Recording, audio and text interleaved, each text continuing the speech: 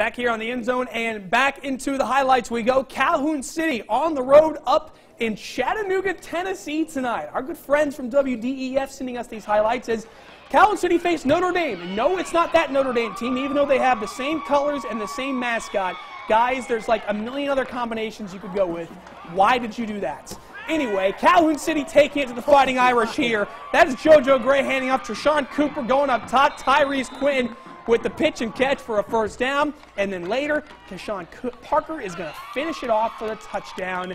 Turn up, City. Wildcats your winners, 35-14 on the road at Cheers for Notre Dame. Could have been the Fighting Shamrocks.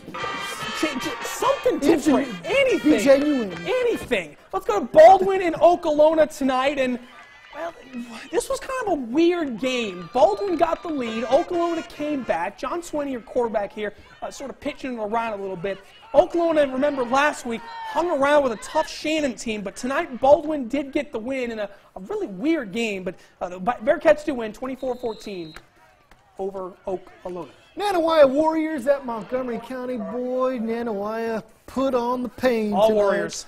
All Chris Smith early on here from Montgomery County. Chris is going to rumble out for a 10-yard gain following the blockers. Smart. That would set up his own 6 points right here. Chris is going to get on into that end zone. Get off me, he says. Yep. Nanawaya with the lead early. Defense came up big for the Warriors. She's loving it. All Nanawaya all the time. They beat Montgomery County 56-6 nice. on the road. Good win for Nanawaya. How about Vardaman? Larry Gann's Rams at 5-1. Brandon Washington, by the way, had 4 touchdowns tonight and 2 picks. Impressive. Rams win 34-0. West Lowndes also impressive on the road as they win 34-0 at Faulkner. Thrasher over Hamilton 40-14. French Camp shuts out Nick Adams 47-0. Knox Bader falls to Sebastopol 14-0. TCPS winners at home over Macon Road 39-12. Columbus Christian falling to Newton County Academy 46-19. Calhoun falls to North Sunflower 60-32. Strider shuts out Hebron 48-0. And Victory falls just short to New Life Christian 24-20. When we return, we will be back into the highlights and the scores from all over the area when we return. Back here on the end zone, we're going to cut it with some more highlights. Go right into Heritage Starkville. Right into the academy with Heritage and Starkville. Check this out. Here's the top play nominee. What in the name of Noah Metvin's pass to Cody Futrell? Let's take a look at. I want to see it again.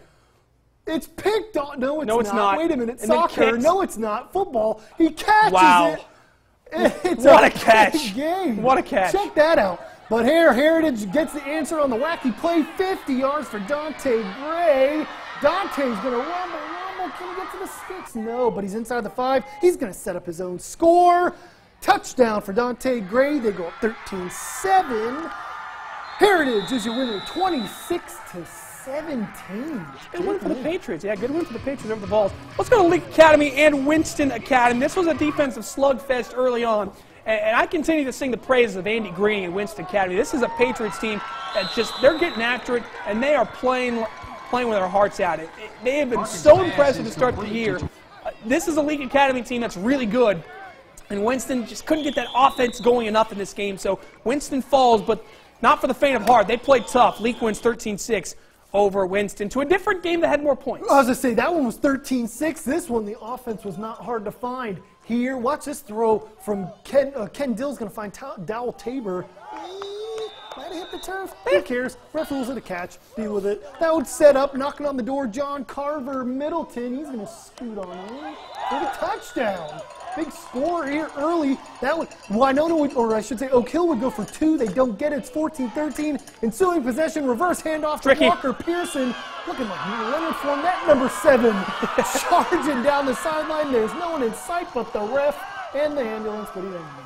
All the way for the score. 70-plus yards. It's a close one. Back and forth throughout. 49-42. Winona Christian with the W on the road. Good win for Junior Graham Stars. And we go over into West Alabama. Aliceville hosting Pickens County. Good little county rivalry between these two teams. On a 4th down punt here, Zach Thomas wanted to punt, but no, now he's going to scramble and try to get away. Well, that's That's not a good idea. But somehow, Zach actually gets away and picks up the first down as he's still running, and he gets past the stick. So Aliceville now, it's their turn on offense, and the guy they're going to go to is DeMontez Hinton. That's a pretty good guy to go to. Finds the hole, hits the seam, see ya. 70 yards for the touchdown. It's all Yellow Jackets tonight, 52-12 over the Tornadoes of Pickens County. Other Alabama score was Gordo, another good win over Sipsey Valley, 48-13. South Lamar, the Stallions shutting out Curry. Not so spicy, 14-0. Vernon defeats Barry on the road. Good win for the Bulldogs, 21-6. And Winfield topping Sullivan, 28-6. When we return, we will wrap up the show and look forward to Week 7 here on the EndZone. Week 6 is in the books. Another win for Pontotoc. Columbus, your winners. By the way, Columbus plays Tupelo next Friday. We don't even have to say anything else. It's going to be our Carl Logan Toyota Game of the Week for next Friday. And Houston, another big win tonight. Noxubee, we're keeping your helmet there because single tier. Oh, a tough night for the Tigers, but a fantastic Week 6. We can't wait for Week 7. Follow us on Twitter, Facebook, watch us again. And if Pontotoc keeps winning, he'll keep wearing the helmet. We hope They're 5-0 when I've worn it. We hope you have a great weekend, everyone. Juice 'em. The WCBI EndZone Show with Robbie Donahoe and Tom Ebel is brought to you by OCH Regional Medical Center, Carl Hogan Toyota, East Mississippi Community College, and Max South.